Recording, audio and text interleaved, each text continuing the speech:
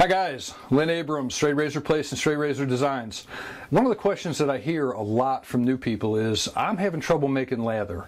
And typically when I hear that, I'm thinking that they're using a little too much water. So you really can't tell. Some people have soft water, some people have hard water in the environments that they live at. And so the water where I live tends to be fairly hard. But I find that through the use of less water, I'm really able to generate my lather on my brushes. An important thing to consider when you're lathering is that the key to having a good lather is to build up the lather, or build up the soap actually on your brush. So today what we're going to use is a Straight Razor Designs frankincense, which is a glycerin based soap, and we're going to use a Lather finest brush on Badger, and we'll go ahead and generate suds right out of the container here, and I'll show you how I mix up and lather a brush so that I can get ready to shave. Alright. Typically I start with really hot water. Now in many cases I'll have my brush in a scuttle and it actually is soaking and it's getting nice and warm. But for purposes of this, I'm going to run just a little hot water and I'm going to soak the brush totally through.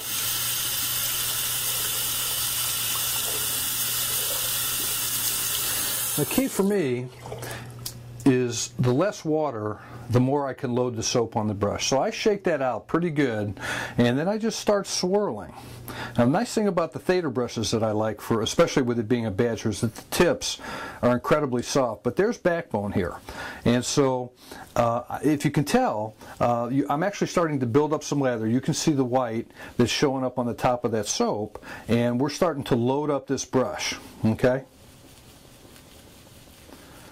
And so once I'm getting the soap on there a little bit, I add just a touch more water. I just touch it under the faucet. Less water seems to work really good when you're trying to get the soap from the container itself to load up on the bristles of the brush. Depending on how much lather you like, and I like a thick lather, and I tend to be a face latherer, so once I really load up a brush, I usually will go right to the face and build some suds.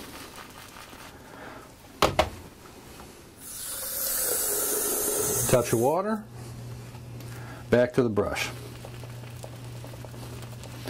And a lot of times, just doing this 3 or 4 times, if you want to do more, that's fine. This typically will load up a brush pretty well.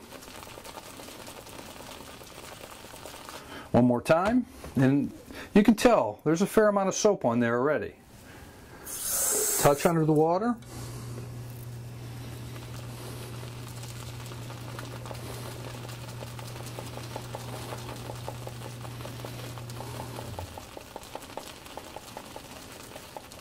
I love the frankincense smell. All right, there we go. Okay, so we've got this brush fairly loaded up. I'm just going to do a touch more water, and then I'm going to start lathering.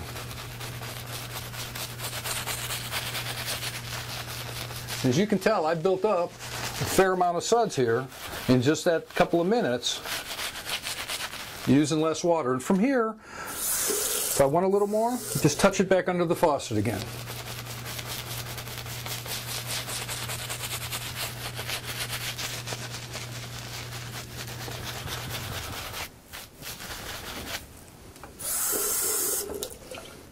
And we can keep going with this all day long and make the suds just as big and thick as you want them. I like to paint it back on. A little bit more water, which just thins it out a touch. But the reason I like the big suds like this, particularly with the better soaps, is they really provide a nice glide and cushion.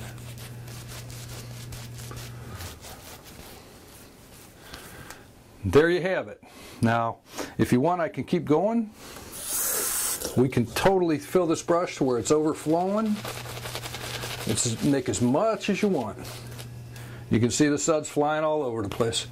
And we can just keep going and keep going with just that amount of soap, and there's enough on here to last at least one shave. So there you have it. That's making suds with just plain old glycerin soap And I hope you try this. I hope you have success with it at the house. So happy shaving, and I'll talk to you soon. Bye-bye.